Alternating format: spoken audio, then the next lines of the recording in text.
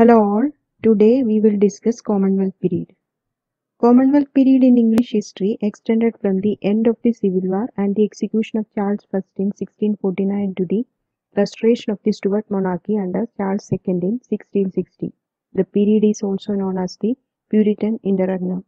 In this era, England was ruled by Parliament, Oliver Cromwell, and then briefly by his son Richard Cromwell until 1659. After the initial defeat of the Royalist armies in the Civil War, many parliamentarians wanted to make peace with King Charles I. In December 1648, under the orders of the Army Council, Colonel Thomas Pride prevented these MPs from entering Parliament. Some of these were simply barred and others were placed under arrest. This was known as the Pride's Purge. The remaining members of Parliament formed what has been called the Rum Parliament.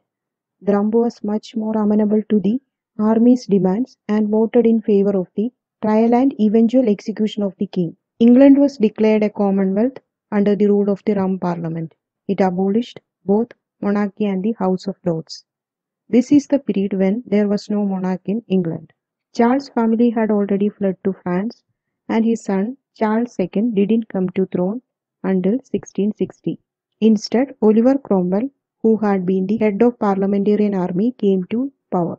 In 1653, Oliver Cromwell dissolved the Rum Parliament and assumed the title Lord Protector of the Commonwealth of England, Scotland and Ireland.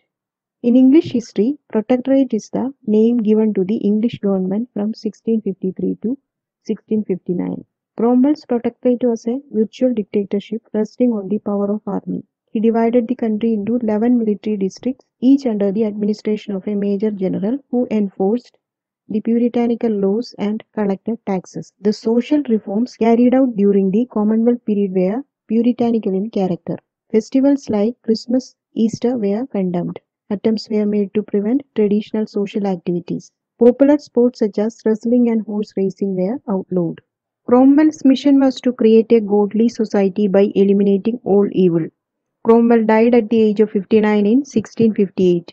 His son, Richard Cromwell, succeeded as Lord Protector, but he lacked the support and reputation of his father and was incapable of commanding the same level of control over Parliament and the new model army.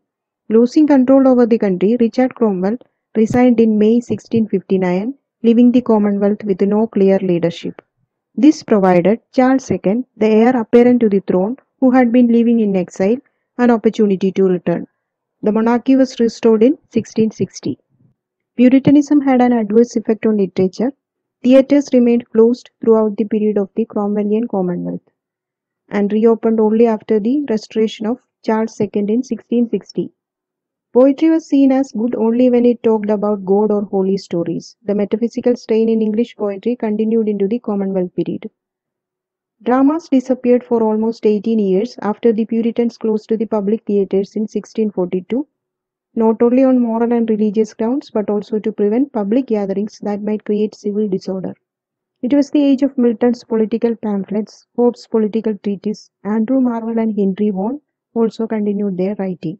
John Milton was preeminently a poet, but from 1640 to 1660 he devoted himself chiefly to the writings of prose works, which established him as the most able pamphleteer of his time. Milton's Areopagitica, a speech for the liberty of unlicensed printing, is probably the most famous of his prose writings. It is a forceful and eloquent plea for the freedom of authors and publishers to print and publish. By an ordinance in 1643, June 14, it was rendered obligatory on the author of a new publication to get the license of the commissioners before such work could be issued.